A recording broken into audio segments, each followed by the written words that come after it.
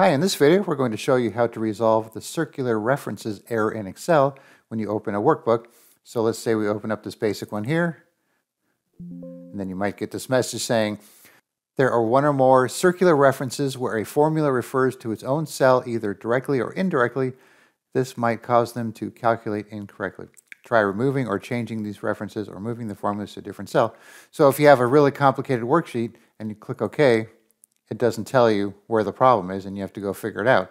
So this is just, one section here, so obviously this one's going to be easy to figure out. But if you have multiple sheets, multiple rows and columns with all kinds of data, you might not be able to figure out.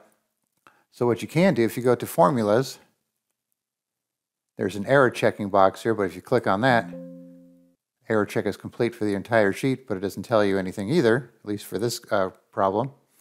So what you want to do is go back to error checking, then go to circular references, and then it'll tell you exactly where it is. So this is in B17, so if we click on that, there's our problem.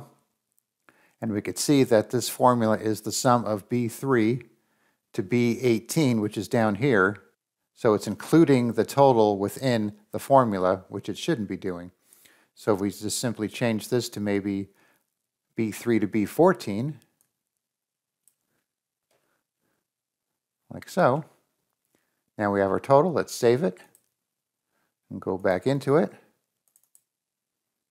And you can see now that error message is gone. And one thing you'll notice too, though, is if you have multiple instances of this, you're going to have to do this several times, because when you go to the formulas and error checking and then this, it'll kind of just show you one at a time there. All right, so once again, Formulas tab, error checking, and then if you have a problem, this will not be grayed out. And once it is fixed, it'll gray itself out because there's no more issues with circular references. All right, so hopefully that helps you fix your problem with this error, and then you could continue on with your worksheet. All right, thanks for watching, and be sure to subscribe.